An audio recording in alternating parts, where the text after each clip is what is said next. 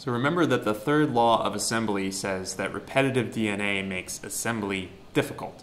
But there is, in theory at least, something that we can do to counteract the issue of repetitive DNA. We can make the reads longer.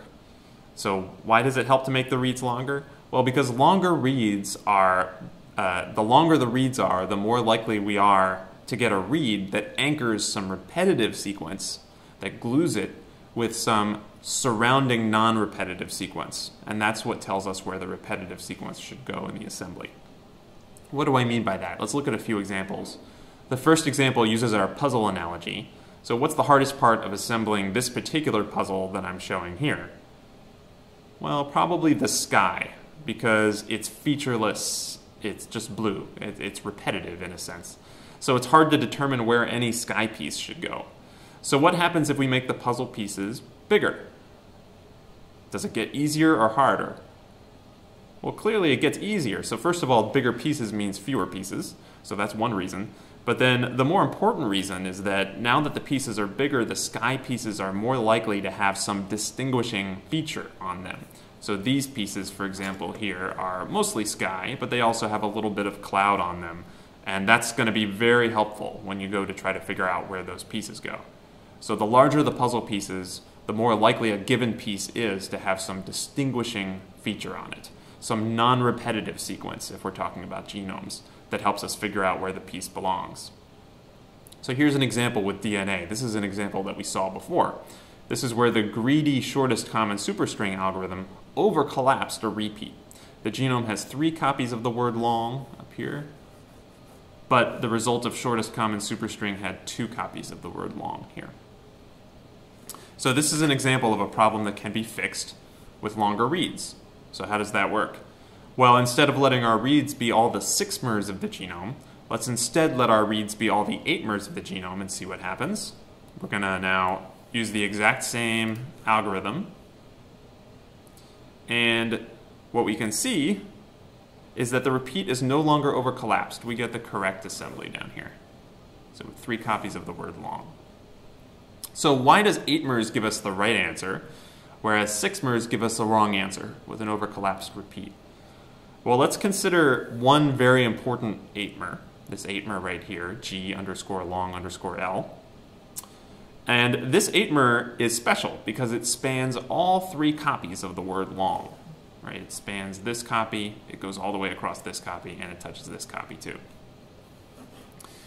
So what this means is this 8 mer alone tells us that there are at least 3 copies of the word long in our original genome. And so now greedy shortest common superstring can't overcollapse anymore. The 8 mer prevents that from happening. So in this case, the longer reads prevented us from overcollapsing a repeat.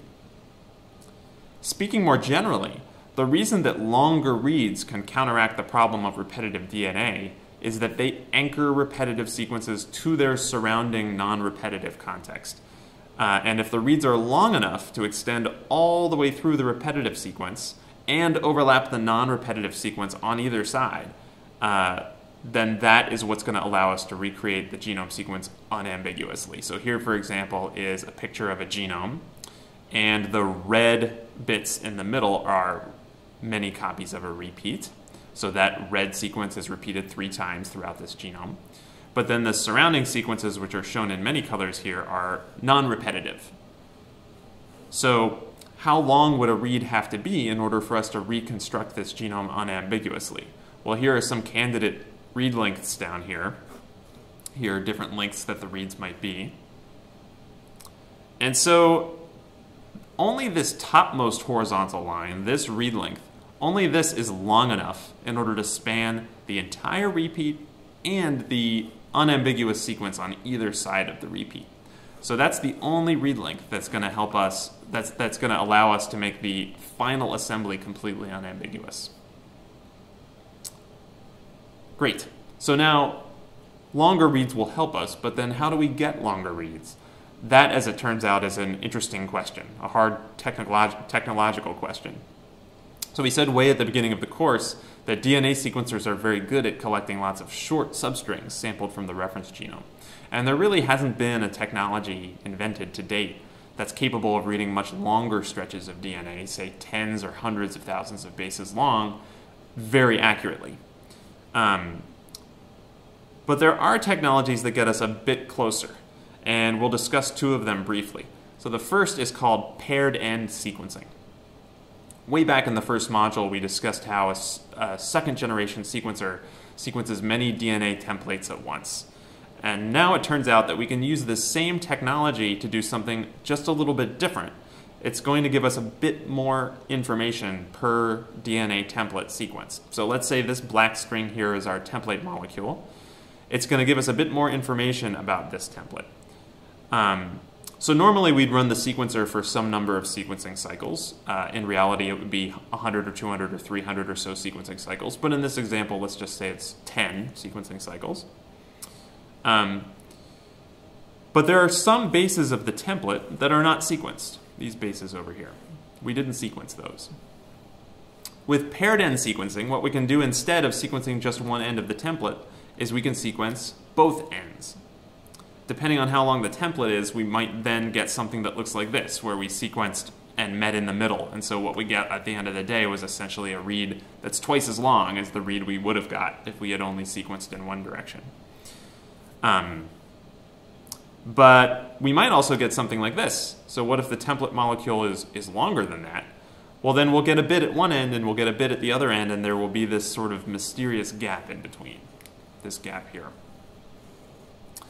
So, but even in this case, we can use more or less the same sorts of methods that we talked about in this course in order to either align these reads to a genome or assemble them into a genome. We just have to deal with the fact that there's some amount of missing sequence between the two ends, which is not completely trivial, but it's something that can be done. And in fact, paired-end sequencing is extremely common in practice. It's a way to get about twice as many bases out of every template strand sequenced without sacrificing much in terms of accuracy or speed. So it's very, very popular. Okay, so paired-end sequencing gets us a factor of 2 or so improvement in read length. But that still isn't a huge improvement, right?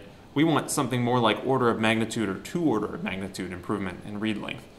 As it turns out, some very recent technologies can get 1 or 2 orders of magnitude improvement in read length, though at the expense of speed and accuracy. And how these technologies work exactly is beyond the scope of our course, but one method shown here uses essentially a very tiny camera to eavesdrop on the DNA polymerase as it synthesizes the complementary strand. Another method draws the DNA through a tiny hole called a nanopore and then measures the electrical current that's passing through the pore as the sequence is moving, as the DNA is moving through the pore. And that signal in turn tells us which nucleotides are passing through the pore.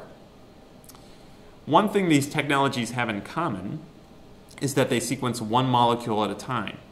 And this is in contrast to the sequencers that we talked about, the sequencing by synthesis method that we talked about in the first module, where you might recall we're actually, when we're looking at the light coming from the slide, we're sequencing a community of clones, a bunch of clones that are clustered close together on the slide. So in that scenario, we are not sequencing one molecule at a time, but with these technologies we are. And single molecule sequencers like these are capable of generating reads that are on the order of tens or even hundreds of thousands of bases long.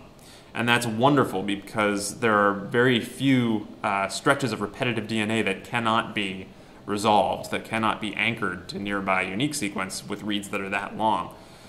Unfortunately, that length comes at a cost. The reads are very error prone. The sequencer makes lots of mistakes, so on the order of 10 to 15% of the time, the sequencer will make a mistake in reading a base. And that means that tools like read aligners and assemblers have to be really exceptionally flexible to these kinds of mismatches and gaps.